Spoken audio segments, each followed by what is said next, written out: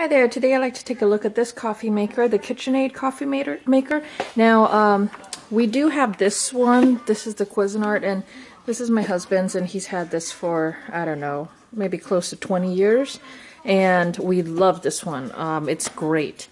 This one does take up more space on the counter.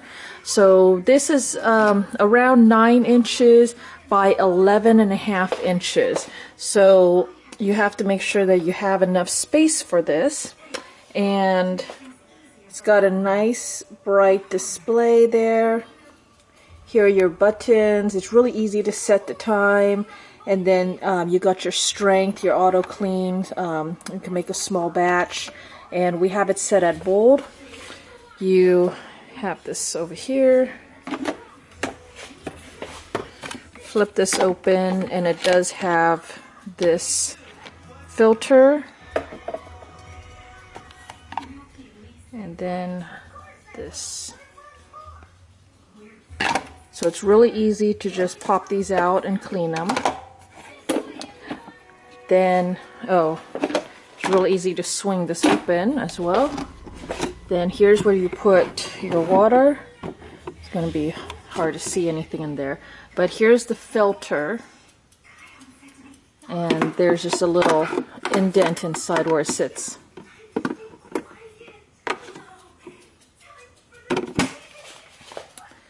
Here's the window, so you can see the water.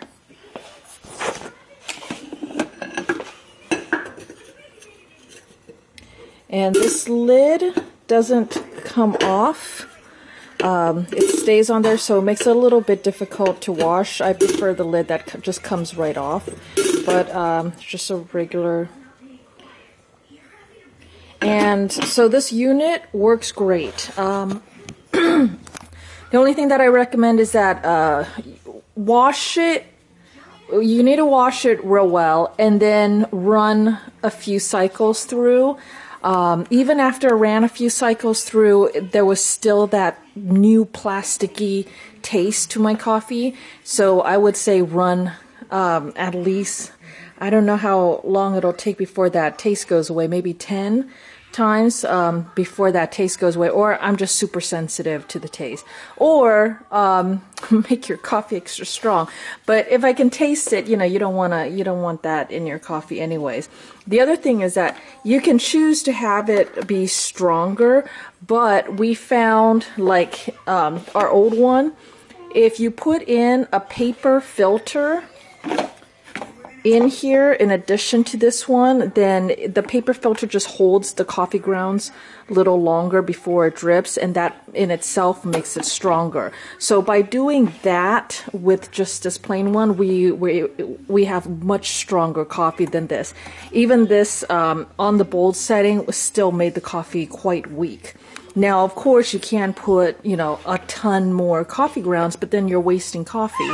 So to get the most out of your money, the coffee filters, the plain paper ones are just real cheap. So just put that in there, and then, you can get stronger coffee than just that setting on its own.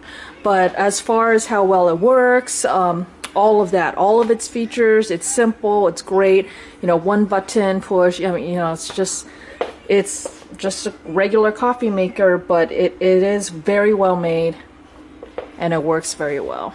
It's just quite large, but it looks nice. So there you go. If there are any questions, go ahead and leave them for me in the comments below. Otherwise, thanks for watching.